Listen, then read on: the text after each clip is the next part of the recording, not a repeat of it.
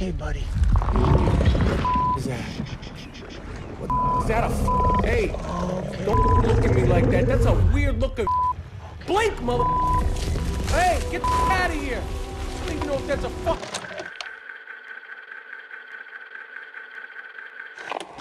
Love and Monsters is a new VOD release movie about a fully fictional world where the dangers of the outside have forced all of human race to hunker up inside to survive. A world overrun by all kinds of deadly mutated monsters. Basically, the story is about a young survival Joel who leaves the safety of his home bunker in order to travel 70 miles across the monster-infested west coast to get to his long-lost girlfriend that he hasn't seen in 7 years, meeting various friends and foes along the way. And I gotta be honest, it was a bit of a rocky start with this one. You know how lately we've been coming across more and more movies that open with a bunch of history lesson exposition voiceover that makes you wanna press the off button right away? Well, guess what? Agatha 616. Yep, an asteroid, heading straight for Earth, which rained back down on us and everything changed. Actually, I knew this one kid who was eaten in his sleep by a goldfish. Actually, the really big ones in our military took each other out. For 7 years, I've been living in an underground bunker. Really, it's a great group of people, and they all love each other. You know, it's kind of what I... That aside though, the overall experience here seems to be mostly positive that most audiences did find enjoyment in, and I totally get why.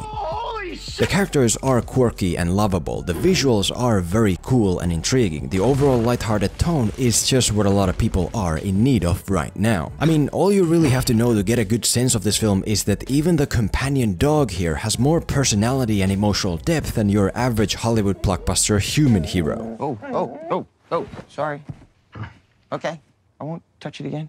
Was that your owner's? Hey, did you think I was her? But all that said, the one aspect of Love and Monsters I'd like to focus on today is the monster aspect, because the way it handles that is pretty much an educational masterclass in how to actually build a movie monster. And I know it might seem a bit different here because this film doesn't have just one monster, but instead a whole bunch of different insects and animals that have grown into monsters through radiation. You know, we have frogs, we have ants, we have worms, we have things ripped straight out of my worst nightmares. I mean, just look at that, holy fuck. But the point is, the same mentality applies. Whether you're building a single movie monster or whole movie world of monsters, there's a couple of very valuable lessons here for you to learn. So let's learn. Let's take a look at the monsters in Love and Monsters and try to identify the key ways they are established and handled and so on and so on. Here's how to build a truly effective movie monster or monsters.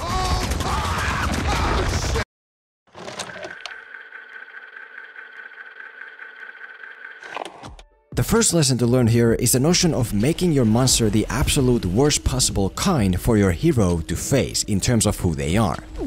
Like I mentioned, this film doesn't have just one monster, but the point is that radiation has filled the surface world with every kind of monster imaginable. And so in order to survive that world, you have to be able to adapt and react, to think fast on your feet. You have to be ready for everything, because the possibilities of what you're gonna be facing are nothing less. What was that? What's going on? Could have been a lot of things. Tree flamer, herd stomper, limb snapper, limb crusher, rock diver. My favorite, the chummler. Okay, I get it. A lot of names. And when you look at our main hero, Joel, he's not exactly that. He always stays in his bunker to cook and clean, because that's all he knows to do. He's never even gone out to face monsters because he's just not the type who's built for it. You guys need help. I can help. Let me help. Are you gonna make me say it? Say what? You can't handle it, Joel. You're shook. You're a liability. And when a monster breaks into the bunker and is killing Joel's friends, he storms in to help with full confidence that he actually is capable of those very things others say he isn't, now finally coming face to face with a monster for the first time. But whereas every other Hollywood male or female empowerment movie would have him kick the monster's ass right away to show what a capable badass he actually is, what happens here is the opposite.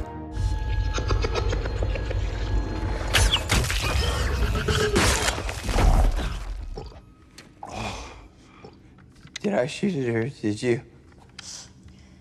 What do you think?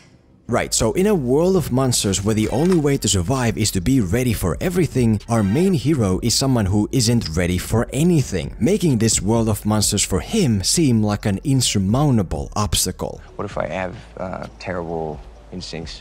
You'll die. Which is exactly what you want. Firstly, in terms of the hero of your monster movie, this is how to effectively build one. Even though Joel is the least suitable person to go on the 70-mile journey to reach his old girlfriend, he goes on it regardless, because his willpower and motivation are so incredibly strong. He still isn't equipped for that journey by any means. He still gets saved by dogs, he still gets saved by old men and little girls. But the point is, he pushes forward nonetheless. He does everything in his power to learn to fill those flaws he has relating to the monsters of this world, all of which makes him pretty much impossible not to root for and support. Yes! But more importantly, in terms of the monsters themselves, this is how you create power. For example, after the girl and the old guy have gone another way, Joel now comes face to face with this insect monster, which is like a repeat of the bunker monster moment from the beginning. Except now, he's fully alone with nobody there to help him, forced to truly face this monster that represents the very obstacle that for him so clearly has been established to be insurmountable. And you know what he does?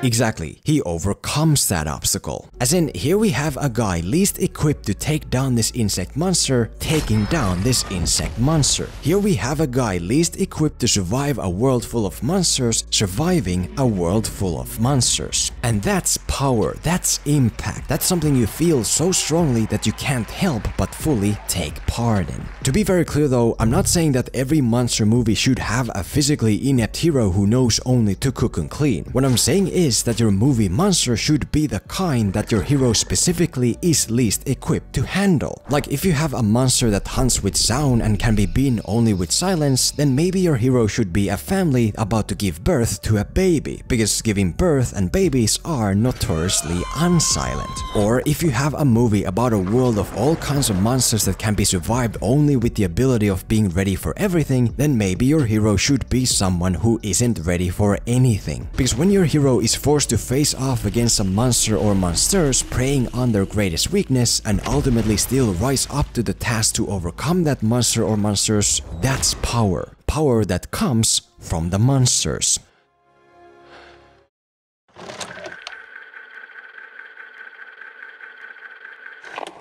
The second lesson to learn here is that your movie monster shouldn't be just some blank random monster, but instead something that holds a clear emotional connection to your hero. Again, this film doesn't have a single main monster to serve as the ultimate opponent, but instead the focus is on a whole world of different monsters. And so the danger then obviously is that all these different monsters we face ultimately become just empty CGI noise we have no ties to. For example, if you look at the insect face-off again, you'll notice that all this big insect is a big insect. We've never seen it before, we've never had any dealings with it before. By itself, it carries absolutely no meaningful weight to us in addition to its physical computer-generated appearance, which, as proven by certain other movies, isn't very good. Set Hasbara's spear.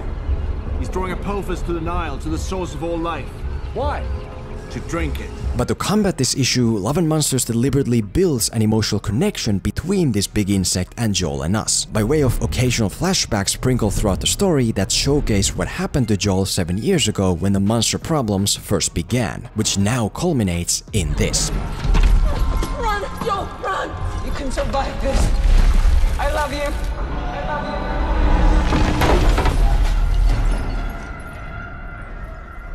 Right, so once we realize that Joel lost his whole family to a monster, this big insect suddenly inherits a whole new layer of meaning. Because even though this specific insect maybe isn't the one who killed Joel's family, it kinda might as well be, because it is now made to embody this whole world of monsters that did. Suddenly, when the insect is about to kill the dog, the moment becomes a metaphorical repeat of the moment where Joel lost his family. As in, this world of monsters once took away those that Joel cared for, and it's now about to do the same exact thing. A random CGI encounter now suddenly carries a whole new sense of deliberate emotional potency. And there's really just one very specific way that makes us feel. Hey!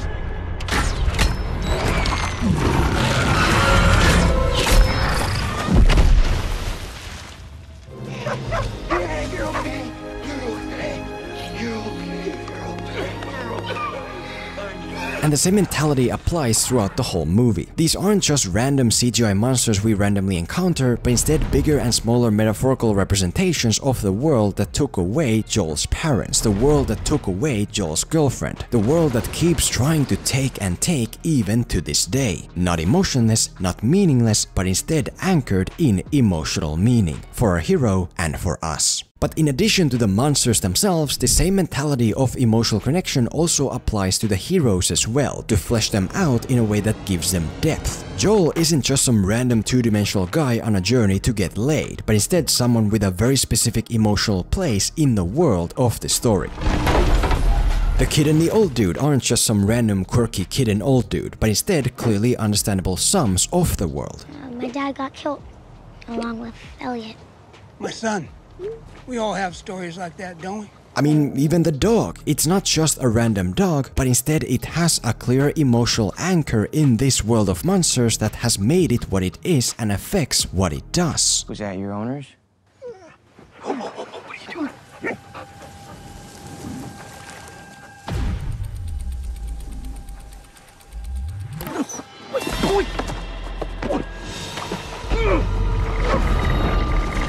If you want us to really care and emotionally invest in what's happening in your monster movie, then there has to be something between your monster and your heroes that we can actually care for and invest in. You know, if you have a child hero who lost his mom to cancer, for example, then maybe the supernatural evil that haunts him and those around him should be a physical embodiment of cancer. Or if you have a young hero trekking through a world of monsters, then maybe that world and its monsters should mean something to him. Point is, whatever you do, don't introduce a giant space worm solely on the basis that it looks cool. Because if looking cool is the only reason for your monster's existence, then odds are that there's nothing more to that monster or the movie it's in.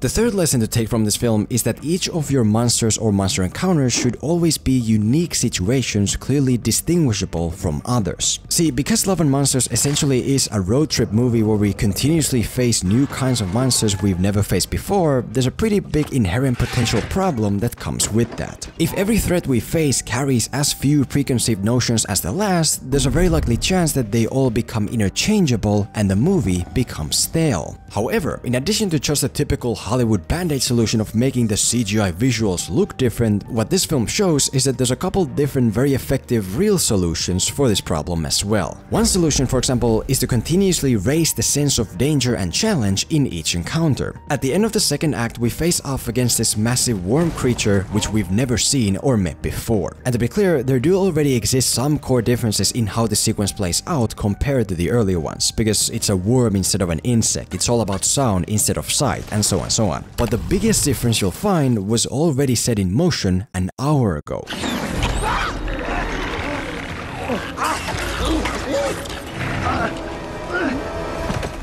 What you saw were worker bees. What you want to avoid under all circumstances is a queen. How do I know if it's a queen? Back when we first met the girl and the old guy, Joel had this very close call with these ground-eating worms, after which we then heard that these highly deadly worms aren't actually anything compared to their queen, the one worm you really want to avoid. And just take a guess what this is. Yeah, so even though we've never seen this massive worm before, the film has still been able to lay a foundation for it to prop it up above all other monsters and encounters preceding it in terms of established danger and challenge. Meaning that so far, it's clearly different, it's clearly unique, we're moving further from where we've been before. Staleness avoided. But let's say that your new encounter just isn't bigger or more challenging than the last. What can you do then? Well, take a look at the finale battle here, for example. We have this douchebag captain who apparently has captured and enslaved some ominous water creature to tow his yacht. But then after those couple minutes of ominous talk and visual foreshadowing, all that creature ultimately is this. So here's this giant enemy crab. What I'll do is use Benkei here to flip over this crab on its back and attack its weak point for massive damage. Honestly, when this giant enemy crab revealed itself, I was pretty disappointed. Maybe part of it is because in the original script that I read, the final conflict was against Cthulhu, which in that version explained and encapsulated the mythos and theme of the world very well, but for some reason was changed. But even so, I mean, just look at this thing. It looks more dumb than intimidating. It appears out of nowhere with zero build-up. The whole sequence altogether is just more running and jumping, which we've seen done before and done better. But just when I thought that this film was going to be ruined by a finale that doesn't push us further from where we've been before, it then saved the day by doing something we hadn't done before. Once again, we need to preface this by going back an hour, to the moment we meet this thing that now haunts my nightmares. What you so scared for? The older snails are nice. There can be nice ones? You can always tell them their eyes. Just look at their eyes. The point of this moment is to introduce the idea that not all monsters are inherently evil, which is then kind of forgotten about altogether until we get to the end of the finale.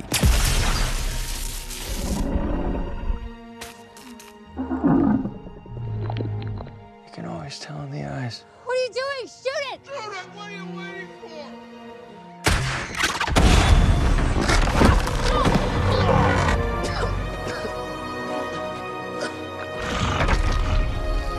Even though this giant enemy crab didn't push us on a new level in terms of established danger and challenge, the thing that still makes it distinctly worthy is its emotional thematic purpose. So far, we've only ever worried about survival or what we're surviving for, whereas the purpose here becomes about finally fully understanding that not all monsters are there for us to survive against. This crab isn't evil, it's just been enslaved by the douchebag captain, and it isn't defeated by shooting it or blowing it up, but instead by setting it free. Something entirely new we've never even considered before, but still something that has been set in motion before. I would have personally preferred this finale to also take us on a new level of intensity, but even without that, staleness avoided. And even if your movie has just one monster instead of multiple, this is something to keep in mind. If we meet your monster more than once, then the further we go, the more intense and challenging those meetings should get, be that in terms of locations or dynamics or whatever. And if that's not possible, then at least make those meetings be about something very distinctly different in terms of emotions and theme and meaning and so on, preferably both. But whatever you do, just make sure to build us up to levels and purposes relating to your monsters that we haven't been on before. Because, I mean, that combined with the other stuff we talked about, it all functions pretty well here in this monster movie. So, why not in yours?